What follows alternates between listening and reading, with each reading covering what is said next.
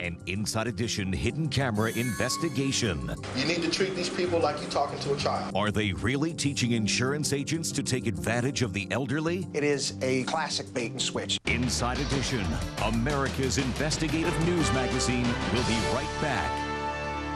Buying insurance can be confusing for any of us, but the elderly are especially vulnerable to agents who use high pressure and scare tactics to gain access to their life savings. Our investigative team went undercover at a giant insurance company to see just how they train their agents. Matt Mahar has our hidden camera report. You need them almost in tears. Okay? You need them almost in tears. You actually got to put them in the nursing home. You need to treat these people like you're talking to a child. These men are teaching new insurance salespeople the tricks of the trade. But what they don't know is this Inside Edition producer is in the classroom with a hidden camera. I'm serious. You're laughing. It made her almost cry. They're training these people for their new jobs as agents for Bankers Life and Casualty, a giant 100-year-old insurance company based in Chicago. Every day, the company and its agents reach out to thousands of senior citizens across the country. I was following up in regards to the Medicare. Offering to sell them insurance that would enhance Medicare, the government-provided health insurance for senior citizens. It's through the Centers of Medicare and Medicaid. That's exactly why 81-year-old Rose Hosford says she let a Bankers Life and Casualty agent into her Northern California home last year. But she says once he was inside, he didn't mention Medicare ever. Instead, convincing her to put nearly $75,000 her late husband had left her to live on into a Bankers Life and Casualty account she can't withdraw without paying huge penalties until the year 2019. If Rose lives that long. A foolish investment for her that paid a big commission to the agent and the company. I had made a terrible, terrible mistake. If you can just focus on getting in the house on Medicare, all the other stuff will happen just because you're sitting in front of them. A regional director for the company, Bill Baylock, is coaching a training class in Charlotte, North Carolina.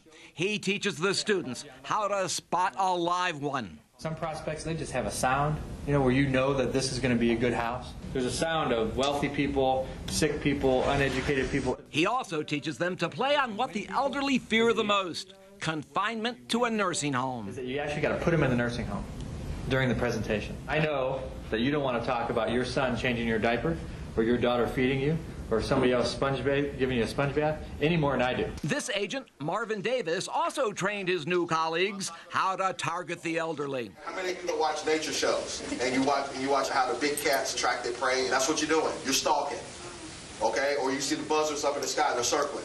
You're trying to open that worry box. You're trying to get them. You need them almost in tears. Make them feel the pain. Tears? Worry box? Could this guy just be a rogue agent? Well, take a look at this. It's a corporate training document from 2008 that we've obtained. Quote, if you have done your job properly, you have disturbed them by opening their worry box. We pushed the fear so much that we'd see people, cry in the house. Mike McEwen was an independent agent for Bankers Life and Casualty for more than 4 years before he was terminated in 2009. He says he was told by management to use all kinds of unethical practices. It's actually encouraged, and the more kind of con man you are, the higher up the ladder you get. The worst thing, McEwen says, is convincing elderly clients like Rose Hosford to put their savings into an annuity that can tie up their money far beyond their life expectancy. Selling annuities has become so notorious, Davis told his class, don't even say the word. I avoid the word annuity until I need to use it. Okay? I just go over features and benefits and let them tell me that they want it, and then they realize it's an annuity. 2 o'clock on Wednesday. We hired this woman, who asked that we just call her Mary, to make an appointment with Bankers Life and Casualty to discuss buying a Medicare supplemental policy. We set up hidden cameras in this house in Charlotte and observed from another room. With us is consumer advocate Chris Markowski. The agent who shows up is Deshaun Flournoy. It doesn't take him long to change the subject from Medicare to that annuity policy. You need to get into a fixed annuity. It is a classic bait and switch. For somebody 73 years of age, is there any annuity that makes sense? No, absolutely not. After a 2-hour sales pitch, Mary insists she only wants to buy the Medicare supplemental insurance policy.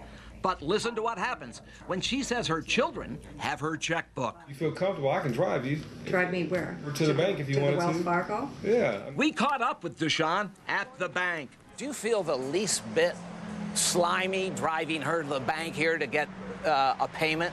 No, I would not. Why would I do that if she's looking for Medicare coverage and she needs to get Medicare coverage? Why would I feel slimy by doing her a favor?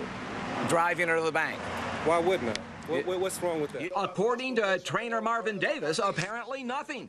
He teaches new salespeople the same tactic. What if there's nothing cash? Okay, see if she'll let the driver to the bank. Drive her to the bank? Yeah, I've drove people to the bank. Mr. Davis, my name's Matt Mahar. I'm with Inside Edition. But why would you tell these salespeople to surround the elderly like buzzards? Isn't that just taking advantage of the elderly? Oh, boy. I don't know where you're getting this information from. You're the person that's teaching people to go out and defraud the elderly, aren't you? I don't know, am I? It sure sounded that way. He then got into his car and drove off.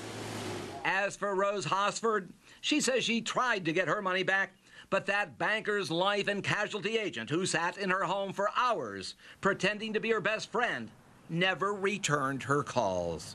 It caused me an awful lot of sleepless nights. My husband's hard-earned money. Bankers Life and Casualty told us they are conducting an investigation into their sales tactics. They say they believe the problems are limited to one branch office and do not reflect its normal sales and training practices. They also say they do not condone the practices that we found and have taken appropriate action to reinforce the company's standards with all of its agents. Based on our findings, the United States Senate Special Committee on Aging is now investigating the company.